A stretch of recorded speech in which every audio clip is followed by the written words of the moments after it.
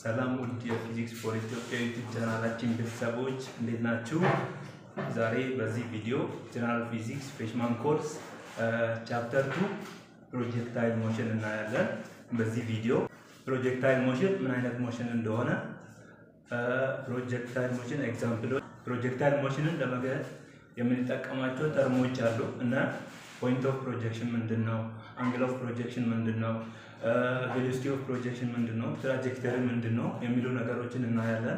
ከዛ በኋላ በፕሮጀክታይል ሞሽን ጊዜ ሞሽኑ ተጀምሮ አት የሆነ ታይም ቲ ላይ ያለውን ቬሎሲቲውን ፖዚሽኑን የፕሮጀክታይል ቬሎሲቲ ፖዚሽን ዲተርማይን የማድረጊያ ኢኩዌሽኖችን በዚህ ቪዲዮ ድራይቭ እናደርጋለን። ከዛ በኋላ ማክሲመም ሄት ምንድነው? ሬንጅ ምንድነው?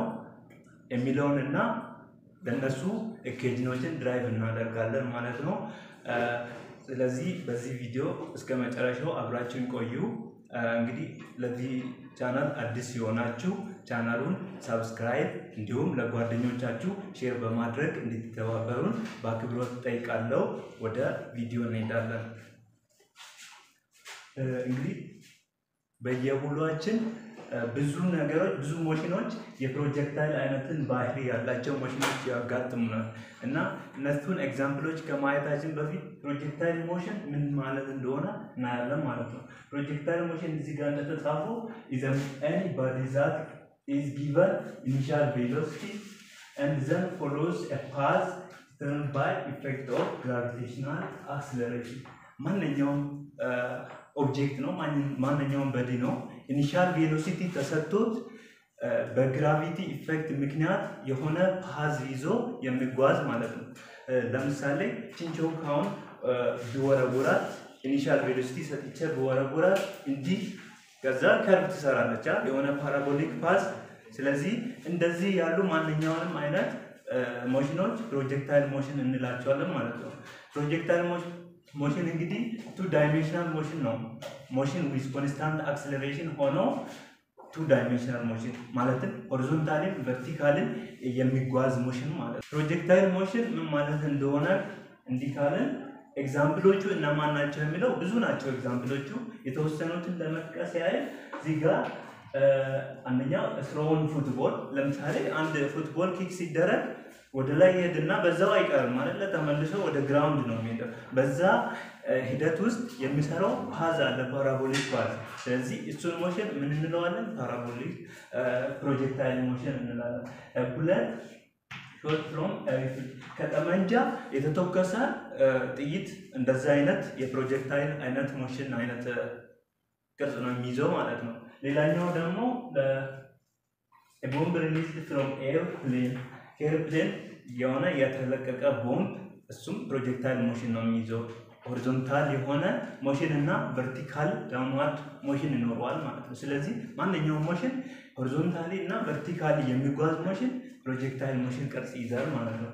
ሌላው ደግሞ ጀቭሊን thrown by አትሌቶች ለምሳሌ በውድድር ጊዜ የሚወረውሩት ጦር እሱም ፕሮጀክታይል ሞሽን ነው። እንዲህ ሲወረውሩ እንዲህ ይሄድና ከዛ መጥቶ ግራውንድ ላይ ሲሰራ የሆነ ፓራቦሊክ ፓዝ ይዛል ማለት ነው። ስለዚህ እነዚህና የተለያዩ ብዙ ፕሮጀክታይል ሞሽን ኤግዛምፕሎችን መጥቀስ እንችላለን።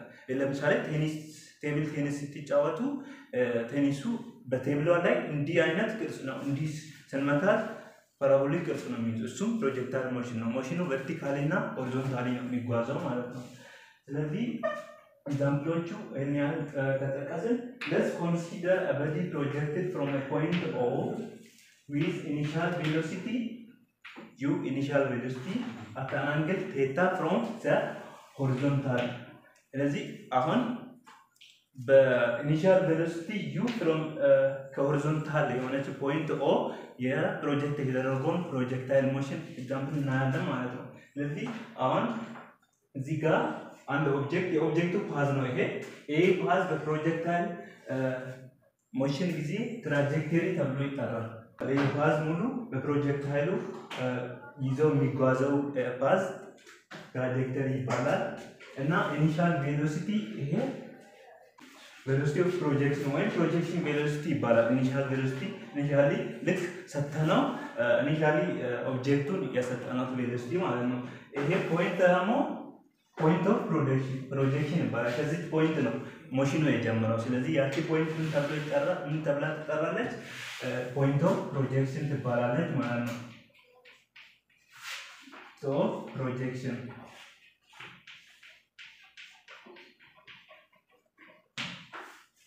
እቺ ቴታ ደግሞ ከሆሪዞንታል ስትለካ angle of projection ትባላለች። ቴታ from the ground to the ሞሽኑን ከምንለቀበት ከግራውንዱ እስከዚህ ያለው angle of projection ይባላል።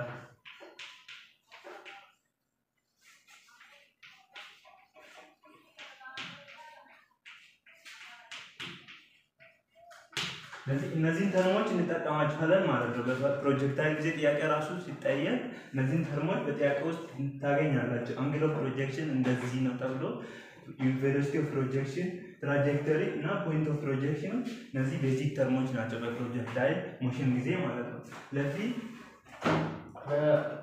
ፖይንት ኦ ፕሮጀክት የተደረገ በኢኒሻል ቬሎሲቲ ዩ እና አናንግል ቴታ ፕሮጀክት የተደረገ ኦብጀክት እንደዚህ አይነት ፓዝ ይይዛል ሞሽኑ መንገዱ ማለት ነው። ስለዚህ ይሄ ፓዝ ደግሞ ትራጀክተሪ ተብሎ ይጠራል። በዚህ በፕሮጀክታይል ሞሽን ጊዜ መያዝ የሚገባን ፖይንቶች አሉ። ጠቃሚ ኢምፖርታንት ፖይንቶች ፋክቶች ማለት ነው። አንደኛው the free fall acceleration which is gravity is constant over the range of motion and it is directed downward. በዚህ ሞሽን ላይ ልክ ይሄን ፓዝ ሲይዝ ያለው አክሰለሬሽን ብቸኛው አክሰለሬሽን ዲው ቱ ግራቪቲ ነው ማለት ነው። ስለዚህ ያ አክሰለሬሽን ዲው ቱ ግራቪቲ ሁሌ ሞሽኑ ወደ ታች ነው የሚወጣው። ልክ ግራቪቲ ባይኖር ኖሮ ይሄን ፓራቦላ አይከተልም ነበር። ምክንያቱም በፕሮጀክት የተደረገበት በዛው ስትሬትሊ ነው የሚሄደው። ግን በግራቪቲ ምክንያት ነው እንደዚህ አይነት ፓዝ የሚይዘው። ስለዚህ ያ ግራቪቲ ደግሞ ዳይሬክትድ ኦልዌይስ ዳውንዋርድ ነው። ሶ ኤር ሬዚስታንሱ ደግሞ ሞሽኑ ወደዛ እየሄደ ያለ ወደ ባክዋርድ የሚገፋውን ሬዚስታንስ ነግሊጀብል አድርገን ነው የምንቆጥረው። ኢፌክቱ ከሞሽኑ አንጻር ትንሽ ስለሆነ ነግሊጀብል ኮንሲደር አናደርገውም ማለት ነው። ስለዚህ ኤር ሬዚስታንስ የለም ብለን ነው አንሲው የምናደርገው። ስለዚህ አሁን የሆነ ታይም ላይ ከሆነ ልክ እንደዚህ በዚህ ከዚህ ፖይንት ፕሮጀክት አደረገን። ከዛ በኋላ የሆነ ታይም ቲ ላይ የኦብጀክቱን ፕሮጀክታይሉን ፖዚሽን እና ቬሎሲቲን እንዴት ዲተርማይን እንዳደርጋለን የሚለው እናያለን ማለት ነው። ሁለተኛው ፋክት ፕሮጀክታይል ሞሽን ላይ ማወቅ የሚገባው ፋክት ምንድነው? ፕሮጀክታይል ሞሽን ሁለት ዳይሜንሽናል ሞሽን ነው። እሱም ሞሽን አሎንግ ኤክስ ዳይሬክሽን and አሎንግ ዋይ ዳይሬክሽን። ስለዚህ ሁለቱም ሞሽኖች ኢንዲፔንደንት ናቸው። አንዱ ላይ ምንም አይነት ተጽዕኖ የለውም። ስለዚህ ሴፓሬትሊ ነው የምናያቸው ሞሽናቸው። ስለዚህ አሁን ስናይ ኢኒሻል ቬሎሲቲ በአንግል ነው የተሰጠን። ስለዚህ ይሄ በአንግል የተሰጠነው ይሄ ነገር ስፕሊት እናደርጋለን ወደ ኤክስ እና ወደ ዋይ። ኤክስ ማለት እንደዚህ። ስለዚህ እዚህ ጋር ኢኒሻል ቬሎሲቲ ux አለ። ዋይ ደግሞ ወደ ላይ this is initial velocity y uy initial velocity along y axis and initial velocity along x axis. So እኛውን ቬሎሲቲ ስፕሊት ስናደርግ የትሪጎኖሜትሪ ሩል እንጠቀማለን ማለት ነው። እሱም ትሪጎኖሜትሪ ሩል ስንጠቀም ለዚህ ቴታ ይሄ ሳይድ አጀሰንት ነው። አጀሰንት ሳይድ ደግሞ በኮዝ ቴታ ነው የሚገለጸው። ስለዚህ እቺ ዩ ስትባዛ ኮዝ ቴታ ይሆናል የኤክስ አክሲሱ። የዋይ አክሲሱ ደግሞ የኛው ሳይድ እና የኛው ሳይድ ላይ ፕሮጀክት ማድረግ እንችላለን። ስለዚህ ቴታ ለዚህ ሳይድ ይሄ ሳይድ ኦፖዚት ስለሆነ ኦፖዚቱ በሳይን ነው የሚገለጸው። ስለዚህ ኢኒሻል ቬሎሲቲ አሎንግ ዋይ ኢኳል ቱ ዩ ሳይን ቴታ ይሆናል። ስለዚህ በኤክስ አክሲስ እና በዋይ አክሲስ ስፕሊት ስናደርገው ቬሎሲቲ ይሄንን ይመስላል። ስለዚህ እያንዳንዱ ፖይንት ኦፍ ታይም ላይ የሆነ ታይም ከሄደ በኋላ ያለውን ቬሎሲቲ እና ፖዚሽን ዲተርማይን እናደርጋለን። ስለዚህ ይሄ ፕሮጀክት እንደተደረገ ከሆነ ሰዓት በኋላ ወይም ከሆነ ጊዜ በኋላ የት ይገኛል ወይም ፖዚሽኑ ነው። ሆሪዞንታሊ እና ቨርቲካል ፖዚሽኑ ማለት ሆሪዞንታሊ እና ቨርቲካሊ ያ ኦብጀክት ከሆነ ታይም ቲ በኋላ የት እንደሚገኝ ኢኩዌሽኖችን ዲተርማይን እናደርጋለን። ያንን ኢኩዌሽን እንግዲህ ሞሽኑ ፕሮጀክታይል ሞሽን ዊዝ ኮንስታንት አክሰለሬሽን እንደሆነ እናውቃለን። ስለዚህ ሞሽን ዊዝ ኮንስታንት አክሰለሬሽን ኢኩዌሽኖች በፕሪቪየስ ቪዲዮ ድራይቭ አድርጌያለሁ 5 ኢኩዌሽኖች። ከነዛ ኢኩዌሽኖች ውስጥ አንዱ እንዲህ ነው የሚለው ቼንጅ ኦፍ ኤስ ወይም ዲስታንስ ኢኳል ቱ initial velocity times t plus acceleration times acceleration over 2 times t square እንዲህ አይነት ኢኩዌሽን አለ። ይሄ በ1 ዳይሜንሽን ነው። ስለዚህ ይሄንን ለ2 ዳይሜንሽን ሶልቭሽን ወደ 2 ዳይሜንሽን ሲንቀይር ሰብስክሪፕቶችን መቀየር ብቻ ነው። ይሄ ወደ x ይቀየራል።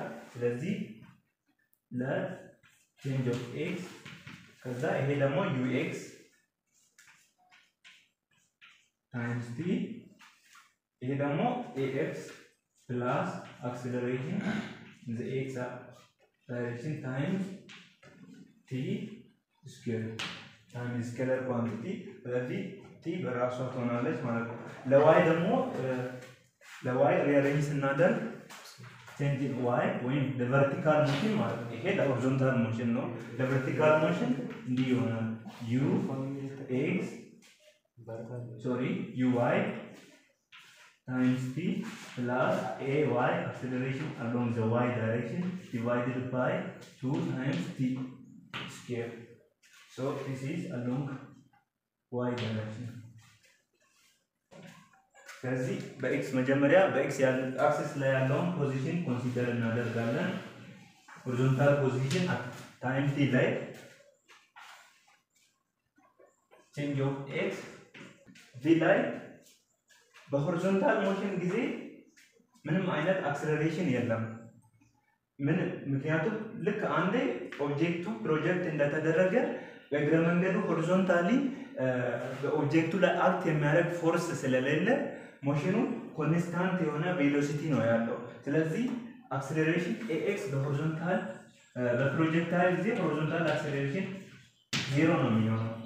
ሶ ax 0 ሆነ ማለት ኤንተር 0 አረገ ማለት ነው።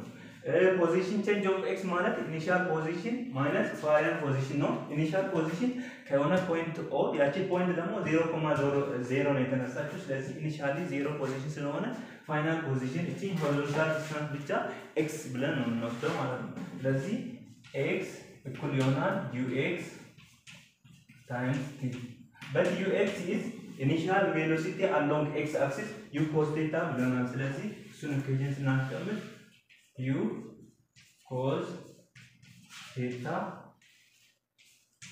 t. So position along x axis ይሄንን ይመስላል ማለት ነው። u cos theta ይሆናል ማለት ነው።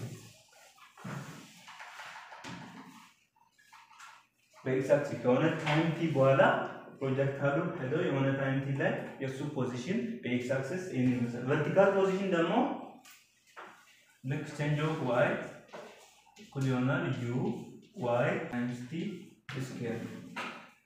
አክሰለሬሽን በy ዳይሬክሽን ደግሞ ማን ነው ብለናል እዚህ ጋር አክሰለሬሽን ዲው ቱ ግራቪቲ ነው አክት የሚያደርገው ወደ ታች ኦብጀክቱን ስቦ እንዲህ አይነት ፓራቦላ ራሱን ሊዝ የሚያደርገው ግራቪቲ ስለሆነ በy አክሲስ ላይ አክት የሚያደርገው ብቸኛው ፎርስ ማን ነው? ግራቪቲ። አክሰለሬሽን ዲው ቱ ግራቪቲ ይሆናል። ሞሽናችን አፕዋርድ አድርገን ነው እየወሰድን ያለው። ስለዚህ አፕዋርዱ ፖዚቲቭ ከወሰድን ዳውንዋርድ የሚያደርገውን ሞሽን ኔጌቲቭ አድርገን ነው የምንወስደው። ስለዚህ ay is equal to minus acceleration due to gravity minus g होना. So change in y equal होना u y times t minus g divided by 2 t square होना. change in y ደግሞ አሁን ከኦሪጂን ነው የተነሳው ከፖይንት o ማለት ነው። ከ0.0 ስለሆነ ኢኒሻሉ 0 ነው። ስለዚህ ፋይናሉ just simply y ማለት እንችላለን ማለት ነው። so y equal ይሆናል uy ደግሞ ማለት uy u sin theta So u sin theta times t minus g over 2t square. ስለዚህ የሆነ ታይም t ላይ የፕሮጀክታይል ፖዚሽን y ዳይሬክሽን ላይ ያለው በዚህ ይገለጻል፣ x ዳይሬክሽን ላይ ያለው በዚህ ይገለጻል። ለምሳሌ ልክ እዚህ ፖይንት ላይ ያለው የፕሮጀክታይል ፖዚሽን ብንጠየቅ ይሄንን ኢኩዌሽን መጠቀም እንችላለን። ልክ እዚህ ፖይንት ላይ ያለውን ብንጠየቅ አሁንም ራሱን ኢኩዌሽን መጠቀም እንችላለን ማለት ነው። x እና y ኮምፖነንት ቬሎሲቲውን ለመፈለግ ፖዚሽኑን ለመፈለግ ማለት ነው። ልክ አሁን ደግሞ ቬሎሲቲውን እንፈልጋለን።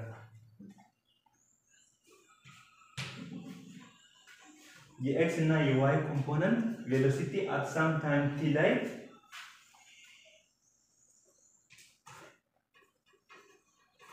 vx and vy at some time t ለመፈለግ አሁንም ኢኩዌሽን ኦፍ ሞሽን ላይ እንሄዳለን ማለት ነው።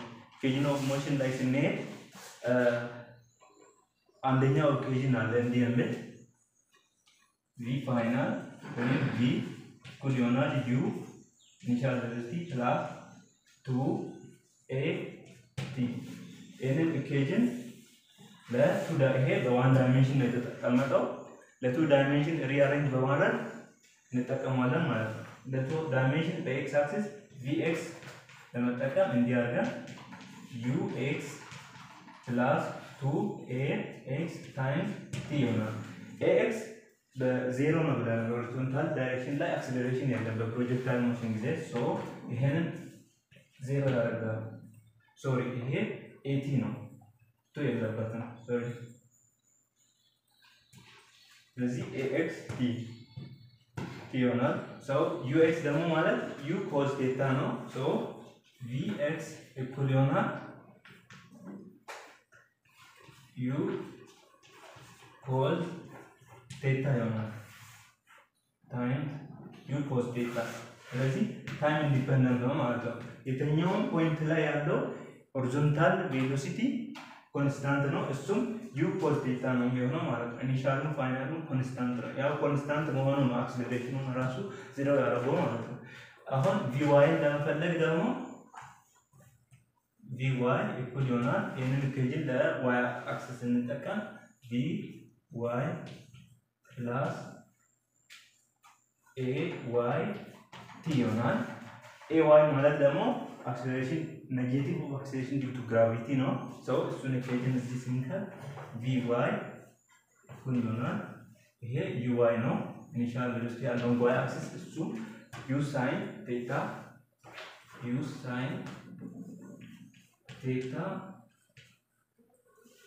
plus ሶሪ እዚህ ጋር ማይነስ ዋ ስትመጣ ማይነስ ቲ ይሆናል። ስለዚህ የሆነ ታይም ቲ ላይ የሆነ ታይም ከሄደ በኋላ የፕሮጀክታይሉን ቬሎሲቲዎች ፋይናል ቬሎሲቲዎች በኤክስ እና በዋይ ዳይሬክሽን በእነዚህ ፎርሙላዎች ማግኘት እንችላለን። በኤክስ ዳይሬክሽን ያለው በዚህ ነው፣ በዋይ ዳይሬክሽን በዚህ ነው። ልክ እንደዚሁም ደግሞ በሆነ ታይም ቲ በኋላ ያለውን ፖዚሽን በዚህ ኤክስ አክሲስ ለዋይ በዚህ ማግኘት እንችላለን ማለት ነው። አሁን ቀጥሎ ደግሞ ሬንጅ ምንድነው ማክሲመም ሄት ምንድነው የሚለውን እናያለን። ማክሲመም ሄት ማለት ልክ ፕሮጀክታይል ሄደው አፕዋርድ ሞሽኑን የሚያቆምበት ፖይንት እስከ ከግራውንዱ እስከዛ ፖይንት ያለው ዲስታንስ ማክሲመም ሄት ይባላል። ምንድነው ፕሮጀክታይል ሞሽኑ ሄደው የአፕዋርድ ሞሽኑን አቆምና ልክ ዳውንዋርድ ላይ ተርን ሲያደርግ ከግራውንዱ ወይም ከሆሪዞንታሉ እስከዛች ያለችው ዲስታንስ ቨርቲካል ዲስታንስ ማክሲመም ሄት ይባላል። ኤች ማክስ ይባላል። በሞሽኑ ሂደት ውስጥ ከዚህ ፖይንት የሚበልጥ ሌላ ቨርቲካል ዲስታንስ የለም ማለት ነው። እሷ ማክሲመም ሄት ነው። ሬንጅ ደግሞ the horizontal distance traveled by covered by the projectile። ስለዚህ ፕሮጀክታይሉ በሞሽኑ ሂደት ውስጥ ከቨር ያደረገው ሆሪዞንታል ዲስታንሱ ሬንጅ ይባላል። እሱም ምንድነው? ለዚህ ፕሮጀክታይል ሬንጁ ከዚህ ፖይንት ኦ እስከዚህ ያለው ዲስታንስ ሬንጅ አር ይባላል። ለነዚህ ሬንጅ ለኤች ማክስ እና ለሬንጅ ኢኩዌሽን እንዴት ፋይንድ እናደርጋለን ድራይቭ እናደርጋለን የሚለው እናያለን ማለት ነው። ባይዘው ኢኩዌሽን አሁን ይሄንን መንገድ ሁሉንም ሄዳችሁ ኢኩዌሽን ድራይቭ ማድረግ ላይ ተጠቅባችሁ ይችላል። አንዳንዴ ፎርሙላውን መሸምደድ ጠቃሚ ስላልሆነ በራሳችሁ ድራይቭ አድርጋችሁ እንድታስታውሱት እንዲጠቅማችሁ ነው ይሄንን ድራይቭ ማድረገው ማለት ነው። አሁን እቺ ማክስን ለመፈለግ ቨርቲካል ፖዚሽን ወይም ዋይን ለመፈለግ ኢኩዌሽን አስቀምጠናል። እሱም y equal ይሆናል u t ስኩዌር ነው ማለት ነው። ስለዚህ ማክሲመም ሄይት ኢኩዌሽን ለማግኘት በዚህ ጊዜ y ማለት h ማክስ ነች። y ማለት h ማክስ ነች ማክሲመም ሄይት ማለት ነው። ቲን ሪአሬንጅ እናደርጋለን። እሱም ከመጀመሪያው ኢኩዌሽን ወይም v vertical relative y equal to u y minus g t የሚል ኢኩዌሽን አለ። ይሄ ኢኩዌሽን ደግሞ vy initial velocity along y axis u sin theta t minus gt ነው። ስለዚህ ይሄንን ለቲ ሪአሬንጅ እናደርግ። በዚህ በፕሮጀክታይል ሞሽን ጊዜ vy እዚህ ላይ ያለችው ቨርቲካል ኮምፖነንት vy ልክ ፕሮጀክታይሉ ቨርቲካል ኮምፖነንት ቬሎሲቲው ማክሲመም ሂት ላይ ሲደርስ ፕሮጀክታይሉ ወደ ላይ መሄዱን ስለሚያውቀው y ኮምፖነንት ላይ ያለችው ቬሎሲቲ vy 0 ነው የምትሆነው ማለት ነው። ስለዚህ አብዚስ በዚህ ኢኩዌሽን ላይ vy 0 ስትሆን 0 እኩል ይሆናል u sin theta minus g t ይሆናል። ሶ ለቲ ሪአሬንጅ ስናደርግ t እኩል ይሆናል u sin theta divided by g ይሆናል ማለት ነው። እቺን ታይም እዚህ ኢኩዌሽን ውስጥ እና y ቦታ ደግሞ h ን ስንቀጥ የማክሲመም ሂት ኢኩዌሽን እናገኛለን። እሱም ማክሲመም ሂት ኢኩዌሽን ስለዚህ h ለy ቦታ h ን እንከታለን። h እኩል ይሆናል u sin theta ባለበት ነው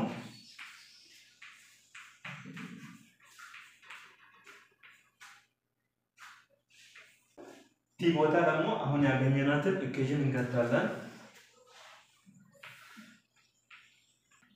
ማይነስ g over 2 እሷ ባለችበት ነው የምትሆነው g over 2 times t ስኬር ደግሞ የt ቦታ ይችን አድርገን ስኬር እናደርጋለን sin theta divided by g the whole square። so ይሄንን ኢኩዌሽን ሶልቭ ስናደርግ h maximum heat of the projectile equal ይሆናል u times u square initial velocity square sin theta sin theta square ይሆናል g ያለች over g minus ይሄንን ዘወር ስኬር ስናደርግ ልክ u sin theta divide by g ሲባዛ u sin theta divide by g እንደማለት ነው። ይሄን ስኬር እንደማለት ማለት ነው። ስለዚህ ይሄ ምን ይሆናል u square sin theta square divided by g 2 g square 2 እዚህ ጋር ያለች ነች g ደግሞ እዚህ ጋር ውጪ ያለች አንድ g ሶ አንዷ g አንድ ስኩዌሩን ታጠፋለች ሶ 2g ብቻ ትቀራለች ማለት ነው። ሶ ይሄንን ኢኩዌሽን ኮመን ስናወጣ u square sin square theta over g ነው ኮመን u square sin square theta over g into እዚህ ጋር አንድ ይቀራል ማይነስ እዚህ ጋር u square sin theta ሲወጣ አንድ አለ g አሁንም አንዷ ስትወጣ 2 አለ so 1 minus 1 over 2 is 1 over 2 so h max max u square sin square theta divided by 2g. So maximum heat ስትጠየቁ የምትጠቀሙት ኢኩዌሽን ይህንን ይመስላል ማለት ነው። maximum heat initial velocity ስኬር አድርገን የተሰጠንን አንግል እዚህ ውስጥ ከተን እሱን ስኬር አድርገን divided by 2 times gravity ማለት ነው። ይህንን ኢኩዌሽን በመጠቀም የፕሮጀክታይሉን maximum heat ማግኘት እንችላለን። አሁን ደግሞ ሬንጁን እንዴት ማግኘት እንችላለን የሚለውን ላይ እንሄዳለን ማለት ነው። እሺ ሬንጅ ለመፈለግ አሁንም ከኢኩዌሽን ኦፍ ሞሽኖች ነው የምንጠቀመው ማለት ነው። ሬንጅ ማለት እንግዲህ ሬንጅ ለመፈለግ ልክ ኦብጀክቱ ከዚህ ተነስቶ እዚህ ፖይንት ላይ ሲደርስ ቨርቲካል ዲስታንሱ ምን ይሆን ይመስላችኋል? 0 0 ነው አይደለ? ሶ change of y እኩል ይሆናል u sin theta times t g t square። ይሄንን ኢኩዌሽን ቅድም ድራይቭ አድርጌላችኋለሁ። ስለዚህ ይሄንን ኢኩዌሽን በመጠቀም t ማለት ደግሞ ቶታል ታይም ማለት ነው። ቶታል ታይም ማለት ቶታል ታይሙን ለመፈለግ ነው። አሁን ይሄንን ኢኩዌሽን እየተጠቀሙ ካለው ቶታል ታይሙ ማለት ልክ ፕሮጀክታይሉ ከዚህ ተነስቶ እስከዚህ ድረስ ለመሄድ የሚፈጅበት ታይም ማለት ነው። አሁን ቨርቲካል ዲስታንሱ ቼንጁ 0 ነው የሚሆነው። ምክንያቱም ልክ እዚህ ጋር እንደወጣ ተመልሶ አንድ ተመሳሳይ ቦታ ስለደረሰ ቨርቲካል ሆሪዞንታል ዲስታንስ እንጂ ቼንጅ ያለው ቨርቲካል ዲስታንስ ቼንጅ የለውም። ሶ 0 ላይ ስለሆነ 0 እኩል ይሆናል u sin theta t but this t is total time ነው። total time means ከዚህ እስከዚህ ለመድረስ የሚፈጅበት ታይም ነው። ሶ total time capital T ማድረግ እንችላለን minus divided by 2 g t square. So ይሄንን ኢኩዌሽን ሪአሬንጅ ስናደርግ u sin theta t እኩል ይሆናል g over 2 times t square ይሆናል። So አንዷ t ጂኑ ስኩዌር ታጠፋለች። ሶ እኛዋ t ትቀራለች። ሪአሬንጅ ስናደርግ 2 ታይምስ እኛዋ t ወደዚህ ትመጣለች። ከዛ እኛዋ ስፕሮካሏ በዚህ ትባላለች። ስለዚህ ይሄ ቶታል ታይም ኦፍ ፍላይት ይባላል። ቅድም አይታችሁ ከሆነ ከዚህ ፖይንት እስከዚህ ለመድረስ የሚያስፈልገን ታይም t እንዲህ ብለን አግኝተን ነበር u sin theta divided by g ማለት ነው። እና ይሄንን ኢኩዌሽንና ይሄንን ስታዩ ልክ ይሄ ማለት ማን ነው? ያቺ t ነች። ስለዚህ 2 ታይምስ t እንደማለት ነው። ቶታል ፍላይት ኦፍ ታይም ማለት 2 ታይምስ ትንሿ t እዚህ ጋር ለመድረስ የሚፈጀው ታይም በሁለት ስናባዛ ቶታል ፍላይት ኦፍ ታይምን እናገኛለን ማለት ነው። ስለዚህ ይሄንን ታይም በመጠቀም ሬንጅ ለመፈለግ ሬንጅ ማለት ልክ change of x ወይም x ዳይሬክሽን ላይ ያለው ሞሽን u x t plus ax divided by 2 t square ብለናል። ይሄንን ኢኩዌሽን ደግሞ አክሰለሬሽን በx ኮምፖነንት 0 ስለሆነ ይሄንን 0 ማድረግ እንችላለን። ሶ change of x ማለት ደግሞ change of x ኢኒሻሉ 0 ነው። ይሄ ሲምፕሊ x ነው። በእኛ ኬዝ አሁን ሬንጅ ስለሆነ እየፈለግን ያለ ነው። ያችን x r ማለት እንችላለን ማለት ነው። ሶ r እኩል ይሆናል እቺ t ደግሞ ቶታል ታይም ኦፍ ፍላይት ነች። ux ደግሞ ማለት u cos theta x ux times t.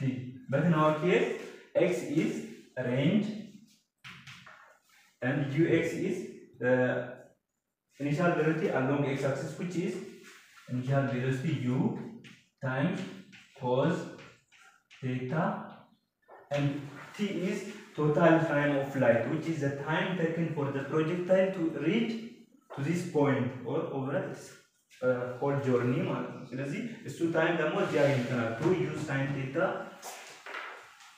2u sin theta